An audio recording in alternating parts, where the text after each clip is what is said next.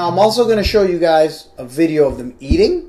I'm going to show how I feed my young guys and how I teach them to chew, how I teach them to eat in a bowl, that they don't spill and make a mess everywhere, because it's not fun cleaning a mess. You can actually teach a dog how to eat in a bowl very simply and very fast. Okay?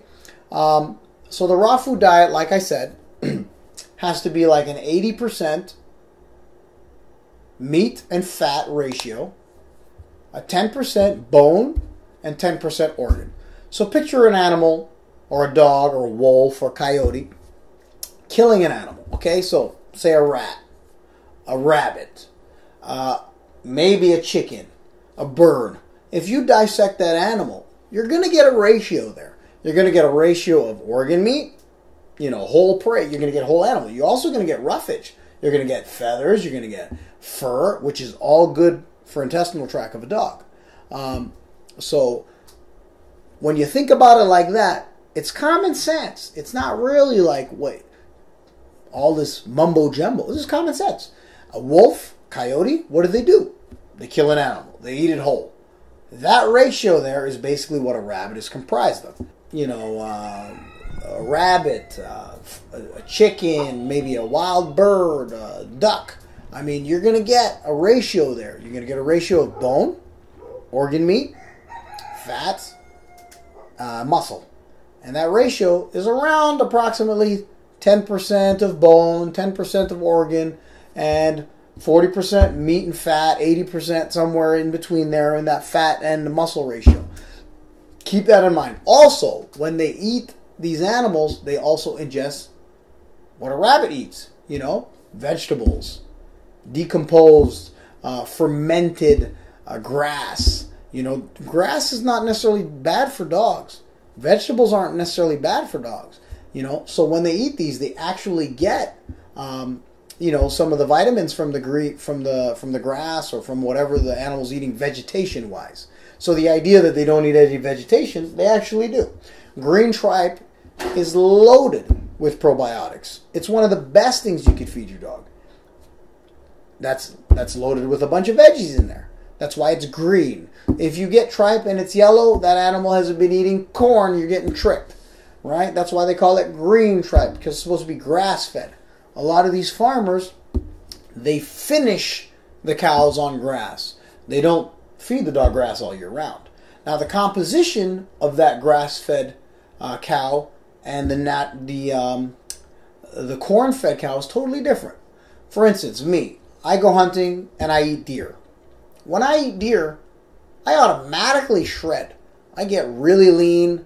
My body fat count gets low. I don't feel tired. I don't feel, lazy. Why is that? Well, red meat's loaded with B vitamins. It's loaded with natural creatine. And because the animal was eating grass, it's loaded with a lot of omegas, 3s, 6 and 9s. It's got all your good fats.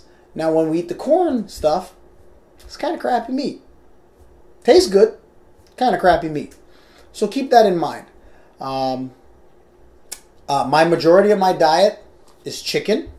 So I feed chicken. I feed mackerel. I feed beef. I feed rabbit. I feed basically whatever I get my hands on. Tuna. Turkey. That's about it for me. Tripe. A lot of tripe. Yeah. And some rice here and there. Some potatoes if they go bad. Sometimes I blend kale shakes for myself. Broccoli. Usually in the week I'll blend a lot of stuff if I'm trying to cut weight or I'm trying to get in shape. I used to train a lot and I used to compete. But now I'm just an old fart. So I'll blend up these greens, and if they go bad and you open it, pop the top, and it's fermented, I throw it on the dog stuff. I'll take a sip too. Doesn't bother me. Helps my immune system. But it's bad by the smell, and you could smell like a fermented taste. Throw it on the dog's food. My dogs are fine. They're healthy as can be. So keep that in mind. All right? Here we've got whole chicken. That's a whole total chicken. That's what you teach a puppy to learn on how to eat. You've got your mackerel here. There's your mackerel. Ground beef, which would be a meat and fat ratio. Chicken wings. Alright, that's going to be more bone and some fat because of the skin content. Grass-fed beef tripe. One of the best things you can feed for the stomach. Probiotic. Amazing. Don't forget about that. You can also buy this in can form if it's hard to find. It's pretty damn expensive, but you can find it. Here you got, let's see, let's zoom in here. Chicken liver. Look at the price. That's your organ. Chicken gizzard. Meat. Beef heart. Beef liver.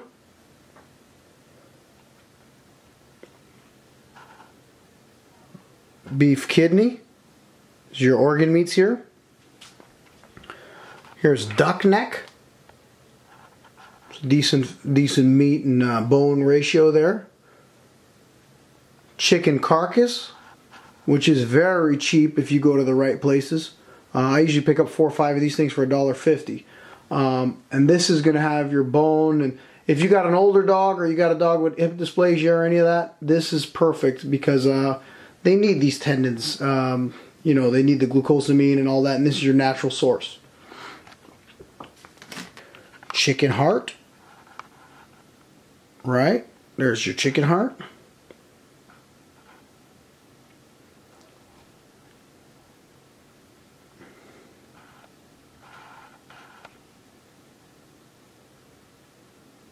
And that's basically what my diet is all about.